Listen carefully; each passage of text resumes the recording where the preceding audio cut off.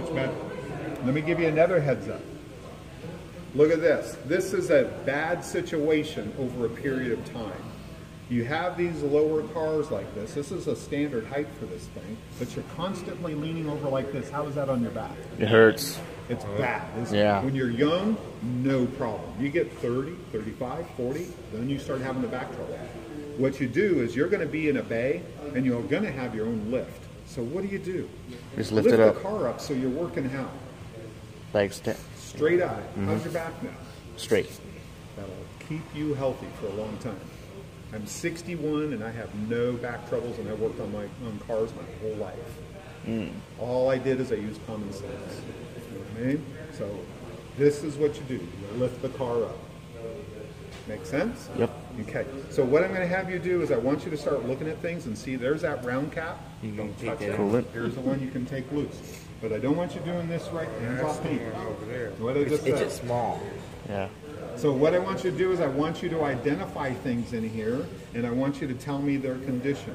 I'll make a circle and I'll come back. We have our belts to look at, our hoses. We look at even air conditioning hoses. Right here. That's your oil dipstick. And then there's your oil fill.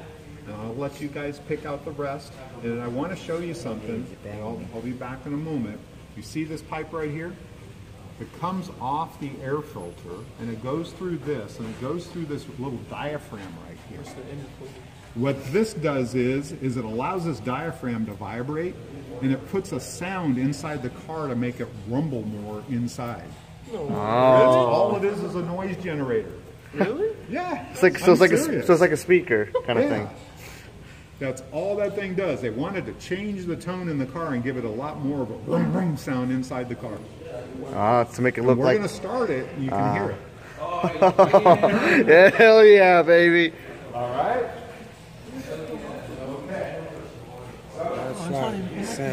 So coolant, windshield washer fluid, a reservoir, engine oil. Engine oil fill. This the engine oil dipstick.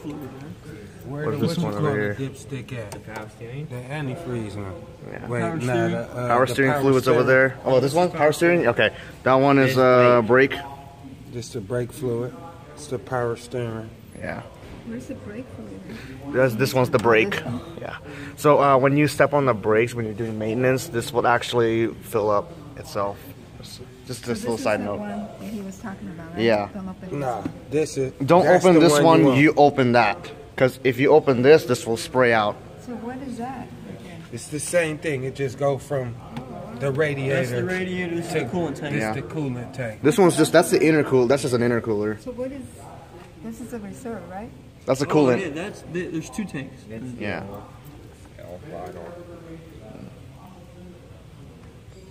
It's usually probably underneath. But some cars don't even have a transmission dipstick anymore. Oh, so we don't, on this one we don't got one? So we don't got to find one on this? Yeah. Yeah, there is no transmission dipstick. It's a stick shift. Only automatics have the transmission dipstick. This is stick? Yeah, this one's a stick shift. All of them are stick shift. Yeah, all the Subarus in here are all stick shift. Yeah. It's auto. So automatic is the only one that has the dipstick on it. The transmission dipstick. Yeah. Because the automatic has more maintenance to it. The stick shift, you don't. It's pretty straightforward. If it doesn't have a stick shift, and that's how it's for doing the it. transmission. If it doesn't have a dipstick for the transmission, it's that I don't have an answer to. There's a dip hole and you would Put Yeah, your finger dip in the hole. and see if it. Yeah. That's what you would use. It's like somewhere like on the side, on the very bottom. And you would Yeah. Oh, so it's underneath the engine, not. It's not one up. Yeah, because the transmission is right behind. Yeah, the transmission is right, literally just right behind the engine on this on a rear-wheel drive car kind of thing. There's your alternator. This is where the intake is. Then there's an air filter here. The battery's right there. What is this? That's like it's an intercooler because this car is turbocharged, so it's supposed to help cool down the turbo or a so there's a hood supercharger. here, so all the air goes in here. Yeah. And goes straight onto here. See? Watch out, Got a watch hood. Watch out! Watch out! Spook through it. See this hole right here will go to the intercooler to cool down that turbocharger or It supercharger. was a fancy feature. No, Some people might, yeah. I mean, some is that, yeah, but Which one you looking for? The oil dipstick right here. Let me do it real quick. check some oil, man. Check it. How far is it? Oh, yeah, that's right there. That's pretty low, actually. No, that's like fresh, huh? That just came right Oh, off. yeah, I mean, the color's cool, but So what's the grit that he was talking about, though? it's just basically, I mean, this is a new car. It's not going to have grit.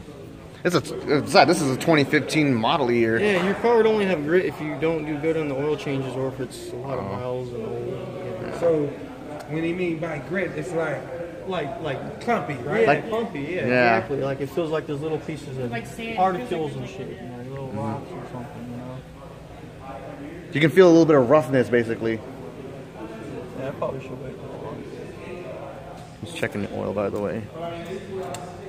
No, I'm actually checking the winter fluid. I guess so.